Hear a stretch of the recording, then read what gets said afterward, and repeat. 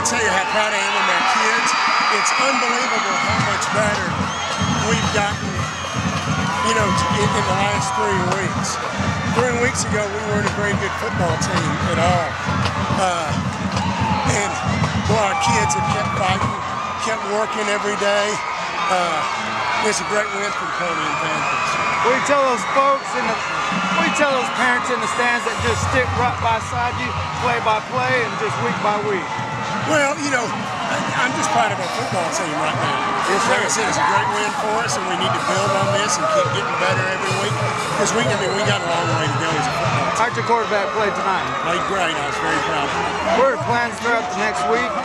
Well, we got to get ready for the Bulldogs now. Well, I appreciate your time. Nail and nail. Oh, come on, guys, get the tackle.